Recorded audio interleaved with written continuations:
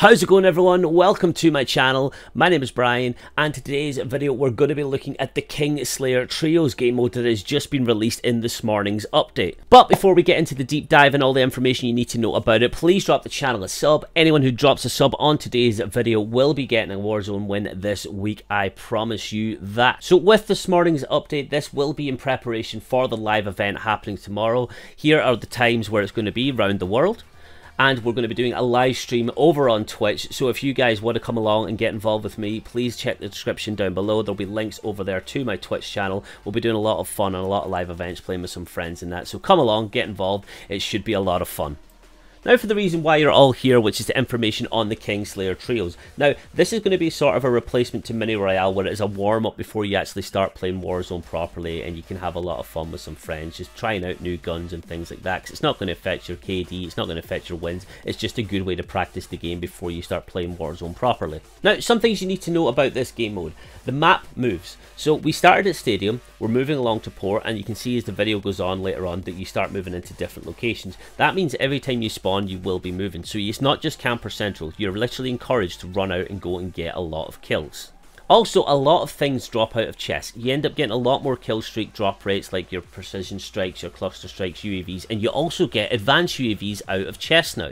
So with having a higher drop rate of kill streaks, it makes the game a lot easier to play and a lot better place for you to practice new guns and things like that, so you can get better at the game and try them out in different environments. So how does this game mode work?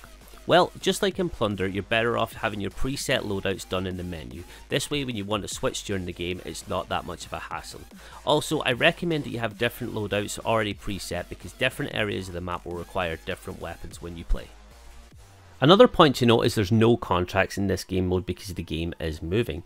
But just like picking up a most wanted contract in Warzone, you do get a most wanted on top of your head if you are in first place. This way, when you die or if you kill the person who's in first place, you get 5 extra kills towards your tally. This makes a huge difference for teams that are lower and trying to push up to first place, that they are targeting the team that's in first. So if you do get into first place, make sure you squad up with your team, because it makes a huge difference that you actually work together in this game mode, because separation, you start to get picked off. It's not the best tactic, although with the amount of respawns you get to have done, it makes things a bit more difficult to try and stay together. But if you do manage to get that entire team squad up together, it's going to be a huge benefit to trying to win this game. A unique feature about this game though is that your equipment respawns just as if you were playing multiplayer. So you can see here that I have a trophy system, I get stop and power, I've tried munitions boxes and all that, and as the game goes on, once I've used it, it will respawn for use again, making it a lot easier to get the kills, stay up to date with ammo, and you don't have to go searching for things. So a good tip there for using later on in the game. It might make things easier for you to get them wins. Lastly, there are drops in this game, so make sure you squad up when you're going for them, because everyone attacks them at the same time, and it gives you a better chance of winning the game, which is why we're all here anyway, to get better and to start winning.